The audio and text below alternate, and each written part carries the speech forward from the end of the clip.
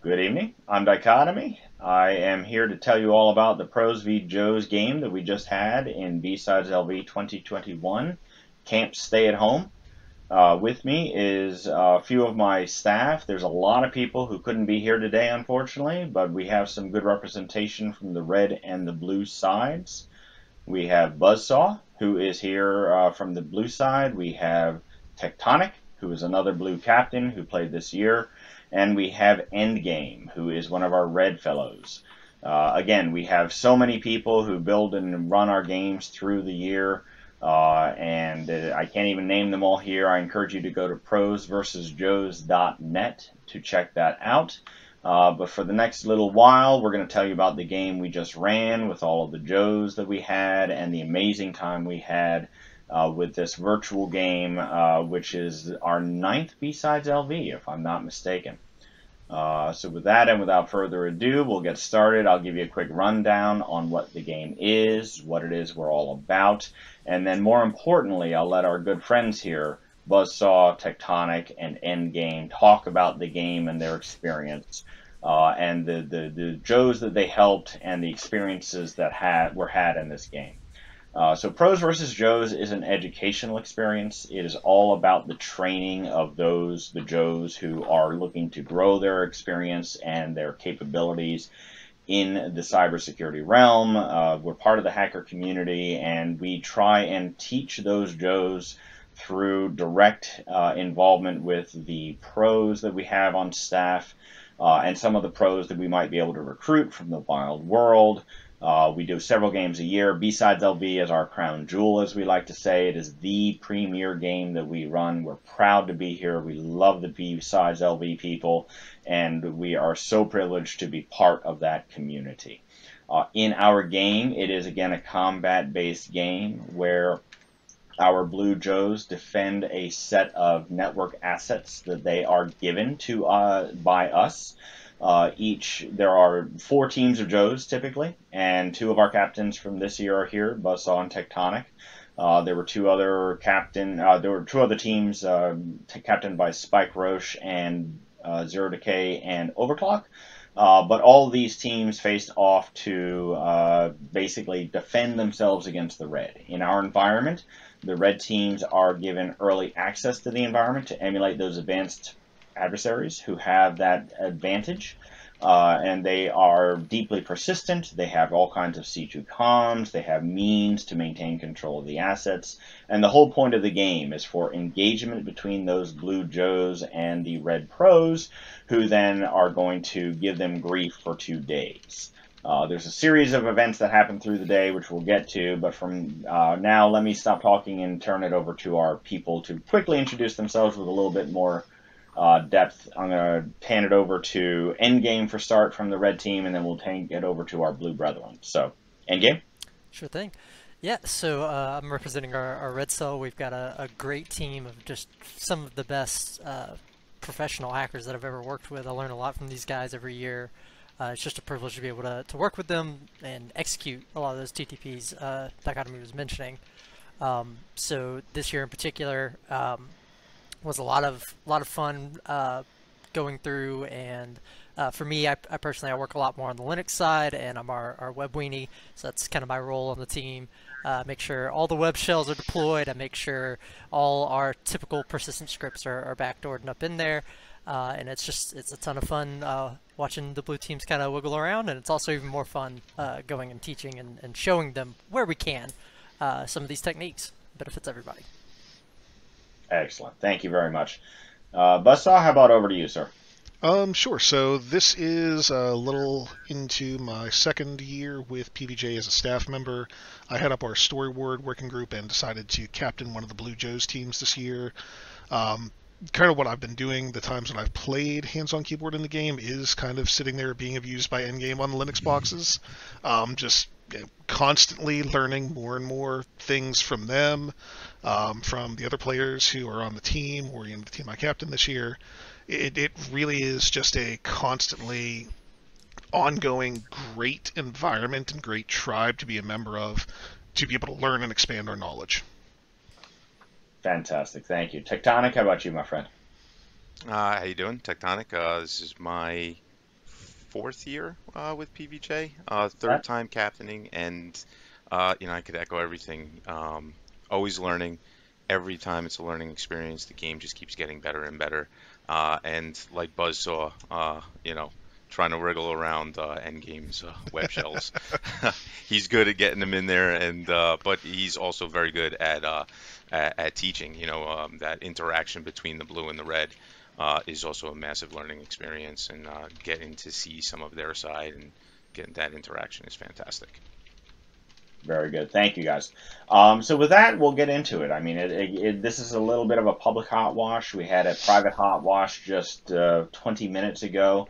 It ran almost 2 hours with our Joes. That's kind of the apex of our game, right? The Blue Joes and their captains, 2 of whom you see here, who are not here, are besides those I've already mentioned. Nita Mulligan is not here. Buzzsaw, I think you only had Watchdog. a Watchdog, of course. Good heavens. Yep. I'm tired. It's been a long time. Oh, you too. Very long game. But in either case, thank you. Yes, absolutely. Watchdog, he's been fantastic all this time. But these guys, they captain their individual Joe teams, and they each, the scoreboard was up there. You can find it on the Twitters, on the BSidesLV and the Pros v Joes hashtags.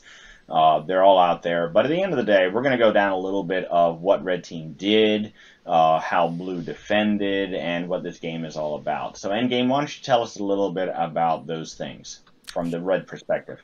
Absolutely. So as we kind of let off, a big part of the game is the fact that Red Cell has access already. So there are assets within the environment that do have things we can exploit. There's a lot of out-of-date software, a lot of default credentials, stuff like that.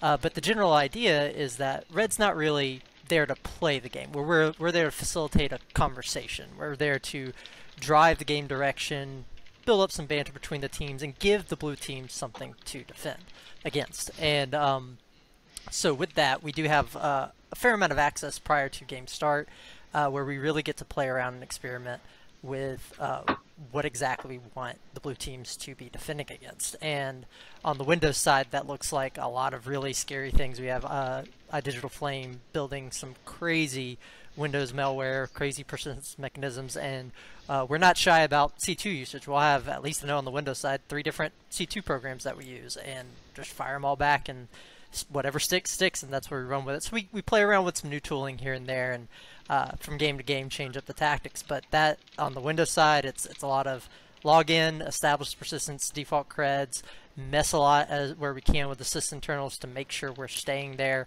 And for us in particular on that side, clear text credentials, any way we can get those, dumping your LSAS processes, SAM databases, and just funneling it back to our channels.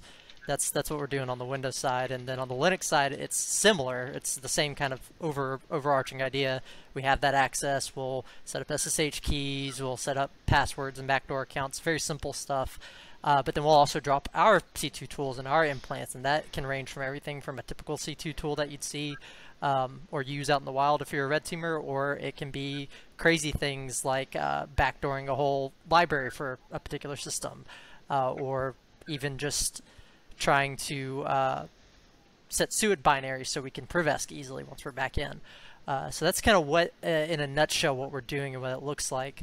And from that perspective, when I go into the game and when I play, I'm looking at all of the ways we can really manipulate Linux and even BSD as operating systems. And one of my most fun things to do that typically lasts most of the game is web shells. I've joked about being the web weenie, but it's useful because, and it's particularly useful because of those additional persistence mechanisms, those suid binaries, those other ways to get root that don't require exploitation, so we can get in, easily reroute the box, and then deploy the rest of our persistence all back over again and just keep cycling. So as long as we have one way in, we have 5.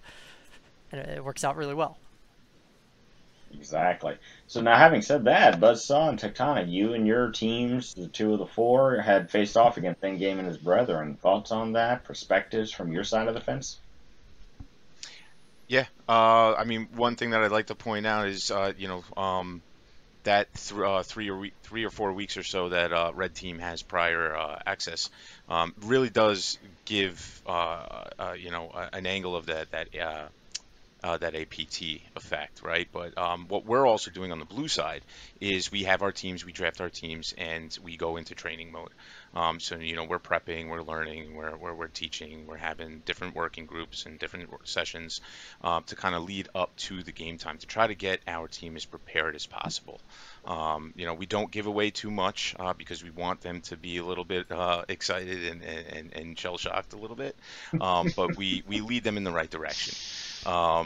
So we once the game starts, it's all hands on deck. The boxes come out, and we're digging in. And like Endgame was saying, there's multiple levels of persistence. So it's not just about patching the boxes or putting rules on the firewall, right? It's about getting them in, doing the threat hunting, getting them out, getting their persistence out, and trying to keep them out. Because like Endgame said, they're gonna, if they have one way in, they have five. So that's the whole aspect of it, right? Exactly. No, I couldn't agree more. Buzzsaw, how about your perspective? Yeah, I mean, I'll kind of keep digging into where Tectonic left off there.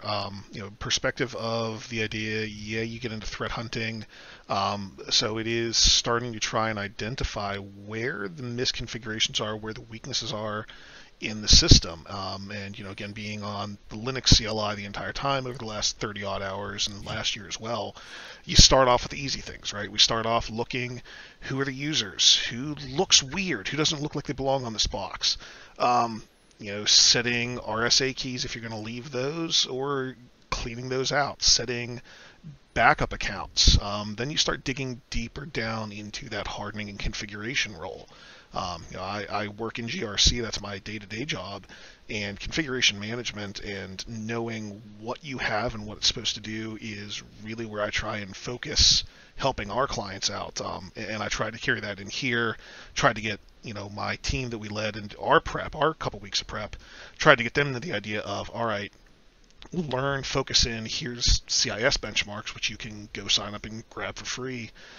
Start looking through these, right? Start studying, I'm sure you'll talk about it more, MITRE ATT&CK framework to see what is that flow into a persistent state, and how can we find those persistence mechanisms in some way, shape, or form, even if it's just the behavior. What can we look for within a generic CentOS system or Ubuntu system? What can we look for in a Win12 DC? Things like that. So that's where our team went to prep, was down that route. I did kind of want to bring up, it crossed my mind while Tectonic was speaking there. Our team really had a good gamut of, I would say, early career security folks down to the true Joes, a couple of kids who were still in college. And a lot of them weren't really hands-on CLI this year, which was okay. They were all, at least for a good chunk of the time, involved watching over people's shoulders. We set up a Discord server. We had multiple chat channels going on where we were using those to kind of do our documentation about what we were doing to our boxes. We had a couple of the video and audio channels available so people could share screens, talk about Linux, talk about Windows. When Purple Teaming turned on this morning, we had a channel kind of devoted just to that.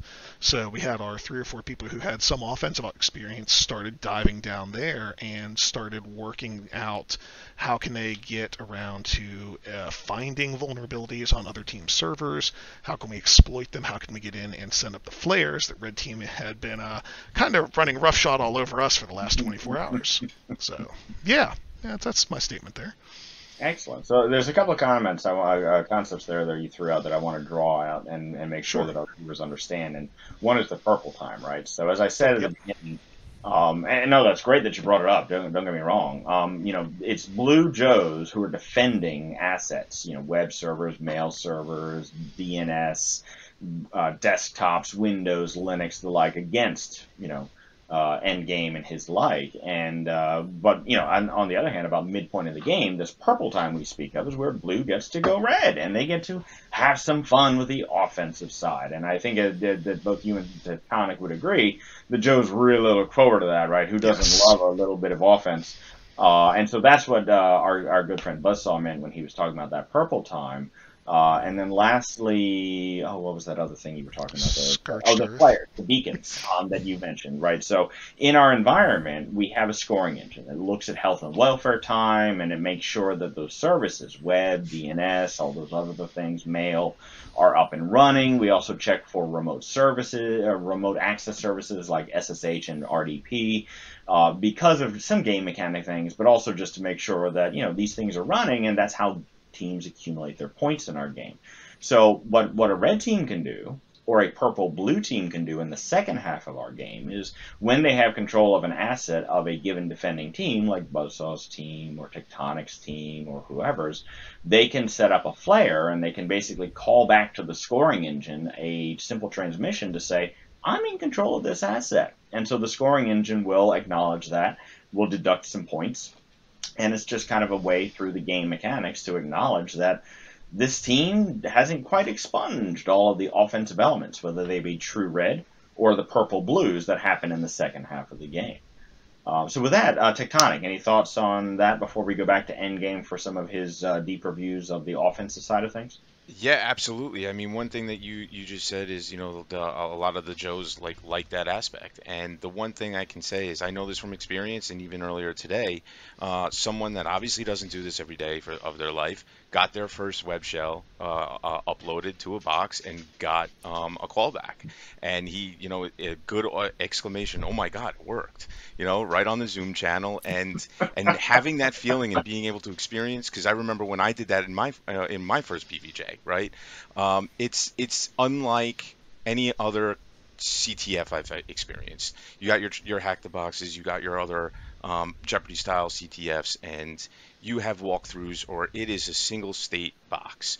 There is so much going on with the PVJ game that you're pivoting back and forth from defending a box, maybe a firewall, Windows, Linux, and then being able to go offensive and potentially use some exploits, or maybe even some SSH keys that you pulled that Red Team was using on other machines. It's an experience unlike ever anything else I've experienced. So that aspect of the game is fantastic. Fantastic. So Endgame, it's about time we got back to you and the red side of life. Any thoughts or any maybe things you'd like to start sharing about your TTPs and so forth, your tactics, techniques, and procedures? Yeah, so my favorite part of this game was 100% the firewalls. So towards the end of the game, and this is always a red cell strategy, because this is how we make the fireworks happen when Scorched Earth comes.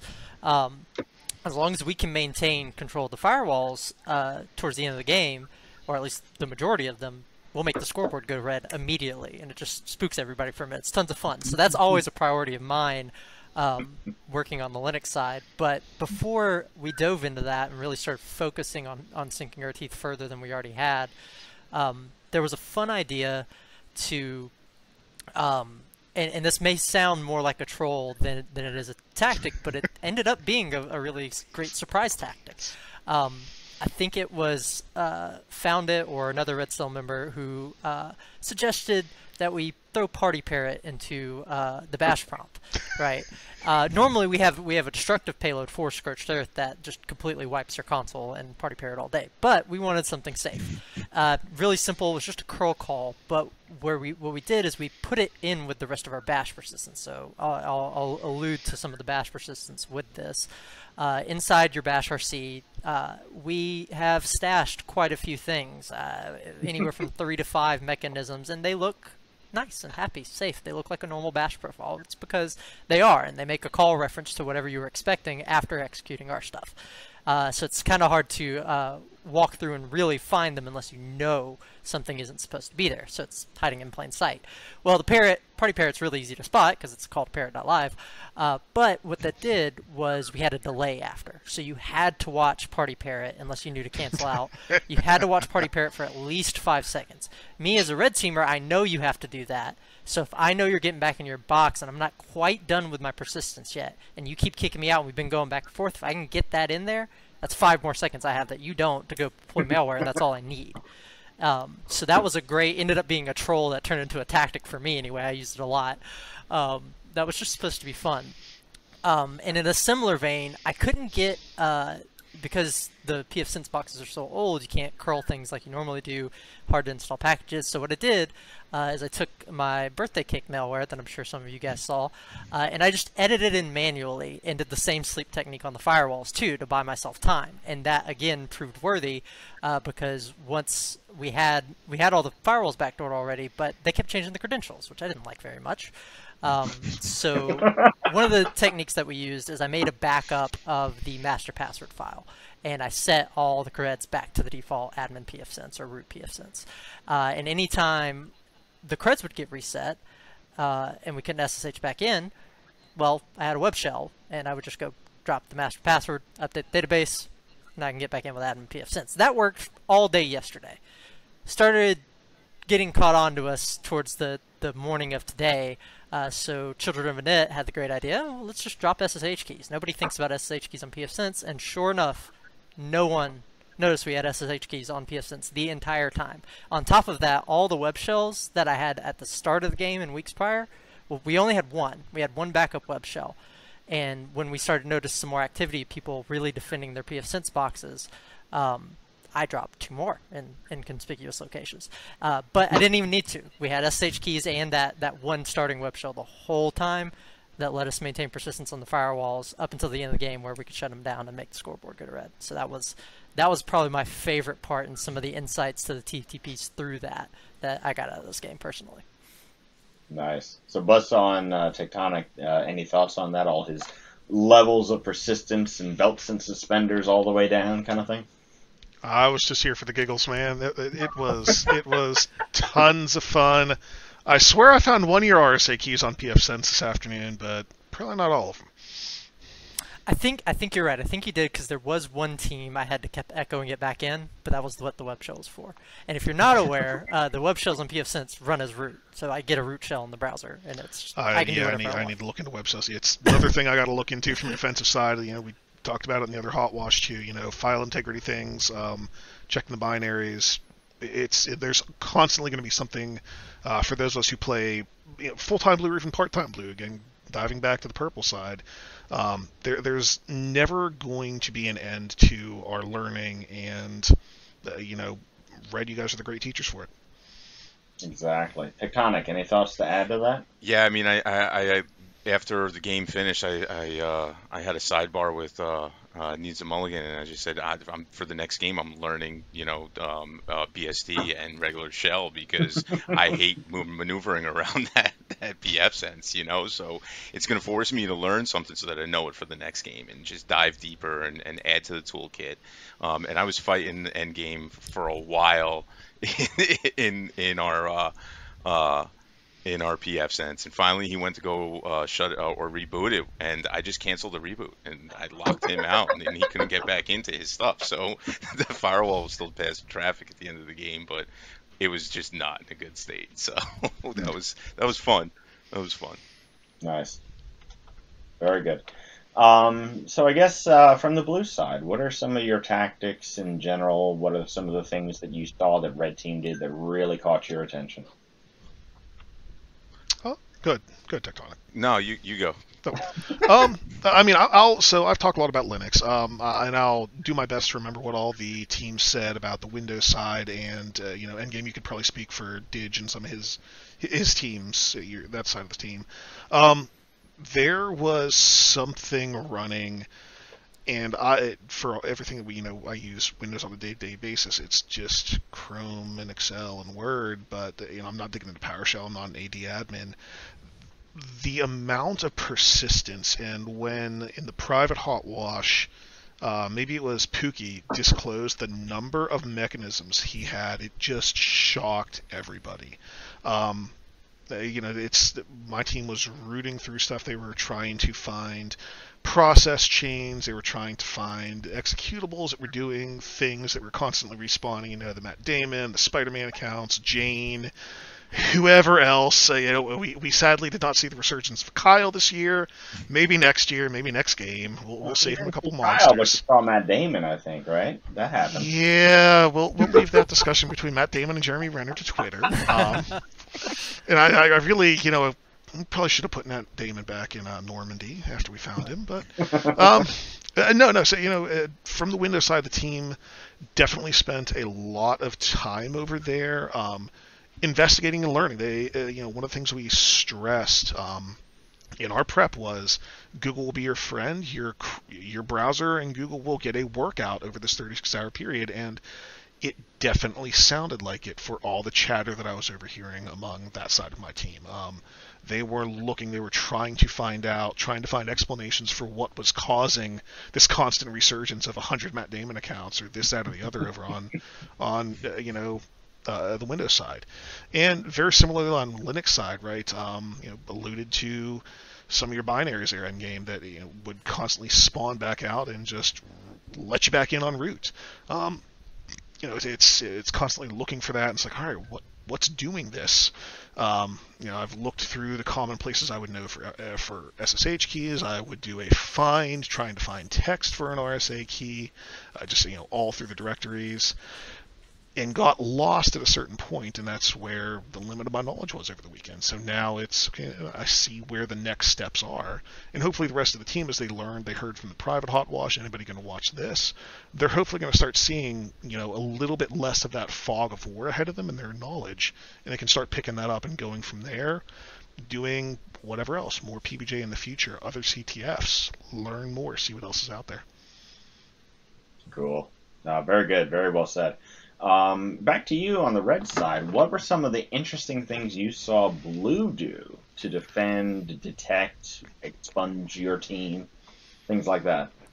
Yeah, so one of the things that really put a stick in things, I can't remember which team, but not only pretty much any Linux boxes that blue teams could legitimately remove some of the baseline persistence, the fake users, the SSH keys, items like that didn't have some kind of service exposure other than SSH. Maybe it was the DNS server, maybe it was just a puzzle box or something like that.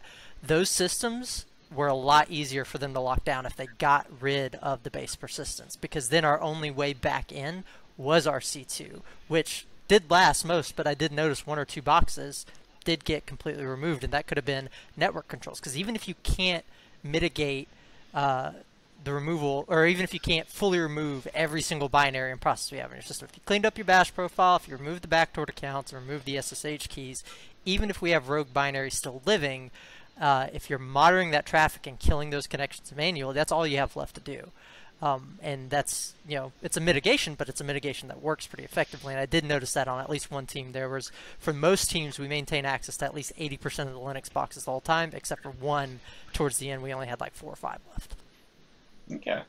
Here's a question for you. Do you think patching is a value for blue teams in Pros v Joes? Certainly in the real world it's a value, but in our game, do you think it's a significant factor?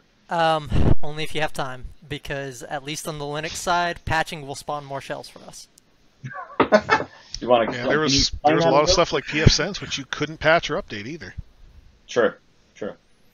Well, and I would say the one benefit patching does have is it removes our last-ditch efforts at getting a privileged access, which we often don't ever have to use. I think there's been one game about 2 years ago where I actually had to exploit Dirty Cow to get root again. I had one web shell left. There were no other ways back on the root, so from a web shell I had kernel exploit back into. But most of the time, our persistence, our SUID binaries, all the backdoor binaries we have to just elevate to root are still there. So we don't use any exploits most of the time, which makes patching kind of probably the last thing you should do, in my opinion. I would clean up your configs first. That's going to matter a lot more. Excellent. Anything from the blue side on that point? I just think that, I think that was brought to light across my team this year. The objective, even speaking to the entire team, was, let's go in, let's harden the boxes, let's patch, let's make sure everything's up to date. And, jumping in and then starting to actually have to react and see all these different things. It became more of, well, how are these continuing to spawn? We stopped this process. How is this happening? And it becomes a deeper dive into the configs rather than just, let's update this and mitigate this vulnerability. It's not just about patching for vulnerabilities. It's about hunting the threat and rooting them out. Excellent. Okay. So real quick, actually, here's a thought. Let's kind of take it back to Blue, but ask Blue about offense. Tell us about your purple time, right? So the Joes were chomping at the bit. I kept getting requests, when's purple time? When's purple time? God. Well, okay, so tell us do you have any stories for us about the Blue Joes experience doing offensive action? Our team didn't really get into much of the offensive stuff, especially any sort of effectiveness, until probably noonish, 1 o'clock. Which point one of the teams still had some exposed hosts, and I think one of them, they forgot to update a couple of the newest hosts' default creds, so we were able to get in. I don't remember if they had a persistence that we dropped in there or what it was, but we were able to be sending up a couple flares here and there, and it seemed to make those folks happy. Again, I threw one in at the end. I fork bombed somebody during Scorched Earth, just for the heck of it, right? It's like, what can I do to make this real fun? I'm done trying to send flares. So fork bombed somebody and nuked the server. No. So yeah, the couple of folks who were in it, who were actively hands-on keyboard doing it, had fun. And like I mentioned earlier, right, we had Discord up. We had some of the folks who wanted to see how it was done, observing. And then I know we haven't talked really about the storefront element of PVJ either. But this is a good one too. We at 2 o'clock pulled the trigger and said, hey, we're going to get a red cell person just to help us, simply for the offensive side for the most part, really. They're like, hey, we help our guys out, teach them enumeration, teach them what to do once they've found a vuln. Because we didn't really have anybody on our team who'd had a wealth of offensive experience, gone through an OSCP cert exam or practice or anything like that. So enumeration wasn't really an intimate concept to them. Even the how-tos, let alone just what the concept of it was. But I think they learned. I think they had fun. Excellent. So real quick, Tectonic, I do want to get back to you on your purple experience, but because Buzzsaw, you brought up the question of Red Team consulting, and let me also take a moment to dwell on the storefront that you brought up, which is an outstanding thing to bring up. That's an element of our game.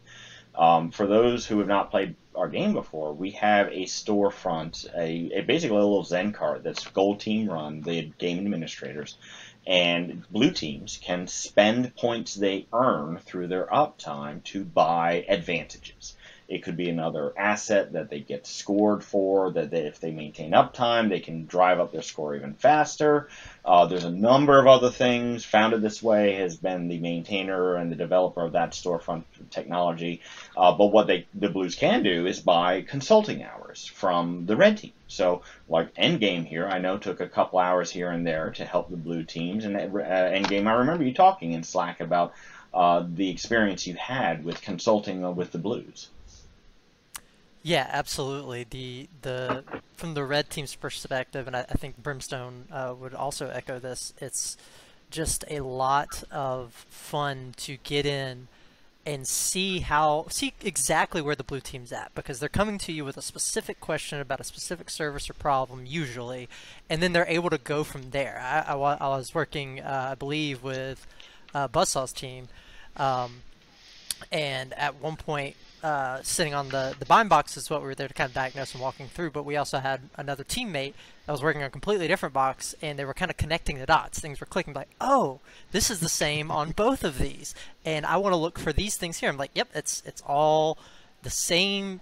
You can almost call it a tactics, techniques, and procedures for the blue team to be identifying these things. And it's just a lot of fun to be able to get in there and help teach and observe exactly what's going on and see those light up moments, because I get those from the red team. All of our captains, all of our senior members, Children of a Knit had me running through building all kinds of crazy versions of BSD trying to get some malware to compile. It was a whole thing. So I learned from that way, and so my way to pass it on is through stuff like the consultation for the blue team. And it's just awesome to see that, because I know how I feel when I learn something new. Can I jump in with a real quick question for Endgame there? So you mentioning that it wasn't our team that you were consulting with. I think we had Didge, or maybe it was Brimstone. It was you guys, Tectonic. It was Tectonic. Yeah. But so you mentioned though that you were consulting on the box and the blue team was observing the similar things on the other box. Is it something, and this is more a question for any blue observers, is it a trap that red team starts falling into about a similar behavior? Or at least within our game environment, do you guys have such a wealth of tooling available to you that you typically aren't getting caught in that I'm used to doing it this way, I'm going to continue? Yeah, so you'll notice not only in the way that we conduct activities on the box, but also in the way many of our team members speak when conducting hot washes. We're vague on purpose about certain things, and those are things that work across all games. However, the stuff that we burn, that we share, that is the same thing. First off, they tend to still work pretty well too, but when they don't, that gives red team opportunity to grow. So there are things we purposely want to burn so that way we can improve our tooling. It gives us an excuse to build better tools, try new tactics. I know Dig is going crazy with Miter Attack Framer. It's awesome what he's doing. And so that's kind of our perspective on it. We withhold to ourselves what we know we want to keep, and we're willing to share whatever else, and we kind of trial and error it. We'll keep it through the some games. Like, we pretty much use the same toolkit from the May at home game that we did here with some minor modifications. Everything still worked. As long as everything continues to work, we don't care that we told you, because we'll try it again. And once it stops working, once the blue teams really start picking up on those TTPs, we'll switch them out. Yeah, and if I could jump in right there, having that experience, because it was myself and two other people. First, it started with just me and one other person working on the bind box, and then he was working on the mail and the Samba box at the same time. And two things. One, we wanted to be vague in our questioning because we didn't want answers. We wanted direction, right? And I think that helped us. But also, even when we were saying, even with that guidance, if we were like, hey, is this it? It was, they don't just give you the answer. And it makes you think about it, and makes you find the path, dig in deeper, and really learn why it is a certain way. So the red team might show you where the road starts, but you have to travel down it yourself to figure it all out. Outstanding. And with that, actually, why don't you go ahead and tell us about your team's purple time, if you had anything of note to share that with the audience. Yeah, so unfortunately, we ended up losing a couple of people, so we were a little light. So a few of us that wanted to go red, myself including, didn't have the chance. But like I said earlier, there were a couple of people that did, and two people got shells. We didn't end up popping beacons because we ended up executing that later in the game. But they got shells, and it was their first shells in a live event like this, so being able to even to get that far and seeing the excitement and them getting engaged and them talking to each other. Well, what did you do? And where'd you put the web shell? How did you create the account? Did you get the privilege escalation yet? And you see the chatter, you hear it, you look. That's why I do this. That's why I keep coming back. Being able to see that, being able to be a part and help facilitate that, and that teamwork and that action, it's yeah, absolutely. Very glad you do, and both of you and all of the staff, and I'm glad for all the Joes that come in. That's awesome. Thank you. So we're running down on time. I got an eye on the clock here. Let's start talking about Scorched Earth, that last phase of the event. Yeah. So for those who don't know, the Scorched Earth is the last hour of the game. And that's a tradition we've had for a number of years now. And basically, as I say in the game, smoke 'em if you got 'em. There's a number of requirements and restrictions that red and the offensive blues, when they go purple, cannot do because it would break the game. It's not a whole lot of fun if someone locks you out of your box and you can't do anything. But in that last hour, after they spent 30-some hours in this, in this hackathon that we do virtually, or the 2 days that we do on site in places, or even one day, we give everyone a chance to blow off some steam. And red and blue alike, who have grabbed assets, they are in that last hour at liberty to do whatever they want to those boxes. So, Brimstone, got to start with you on the red side. What are some of the Scorched Earth experiences where you just blew things up for the funsies? Oh man. So on the Linux side of things, so I was first and foremost supposed to shut down all the firewalls, like I mentioned. So I was on that, but I was told to wait, which was the most infuriating thing ever, because of course I want to shut everything down and make it go right. But there was a reason for that. The reason is so we could deploy our all of the rest of our Scorched Earth tools. So we have a couple of different things. Some we deploy throughout the game that are trolls, such as we have a Missy Elliott payload that everybody seems to love. Any output you have displayed to the terminal is up, down, flipped, and reversed. Great to work with. Then, of course, there's the birthday cake troll, there's the party parrot, there's No More Secrets, which will do the decrypting text just like from the movie. And the big thing, though, is our party parrot destructive payload. And that'll take over your entire TTY for all your consoles and just party parrot loop forever. You can't log into it anymore. So we get all that deployed first. Then we shut down the firewalls and make everything go red. And if you can come back up, you get just nothing but parent consoles. So that's what it looks like from the Linux side. From the Windows side, we're deploying the Angry Goose. We're deploying Rickroll in your task manager, where all your processes are just the lyrics to the Rickroll song. We're Nyan Cat backgrounds wiping your console. That's what it looks like on the Windows side. So it's a lot more visual on the Windows side for sure. And of course, benefit for the folks who have never played our game, we give console access through the hypervisor Proxmox that we use for. So even though their firewall's down, they have full view of all these wonderful, glorious trolls that Red deploys. Real quick, Buzzsaw and Tectonic, what are your perspectives on Scorched Earth there? Go ahead, Ben. So literally 6 minutes into Scorched Earth, I start IMing Endgame because I knew he was in the firewall. I was like, 6 minutes? Really? 6 minutes? And he was like, I didn't even want to wait that long. But yeah, I mean, it's that board goes red. You know it's the firewall right away, and then you got to try to fight with them to get it back. I ended up getting it back, and we were fighting with the rest of the boxes. But it's once you play the game a couple of times, you look forward to it, because after a 36-hour event, getting to see what the red team is actually capable of. I mean, these are some of the smartest guys I've ever worked with and dealt with, and just to be able to see what they can do really and how far they can take it at the end of the game after the end of the 36 hours, it's a ton of fun. Everybody gets a laugh out of it. So even though the boards are going red at that point, it's awesome to witness. Outstanding. Buzzsaw, how about you? Yeah, mostly the same year. I know this year I it happened. My wife brought me dinner right about Scorched Earth time, so I kind of sat back knowing what was going to happen. Let somebody else who wanted to play on the firewall some more play on the firewall, and I swear I sang you happy birthday on the command line. I don't know if you saw it. I full four lines. I did, I promise. But it's like Tectonic said, right? It's everything starts going haywire.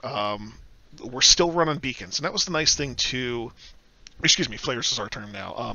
We're still running flares. We still have access to some of the other blue team's hosts, and it is kind of fun dropping one of them. Seeing it go fully offline from a fork bomb or from RMRF, whatever it may be. And it was. I had to remind my team, hey, it is okay now to burn them completely, by all means, and expect it to be done to us. Don't just be sending flares.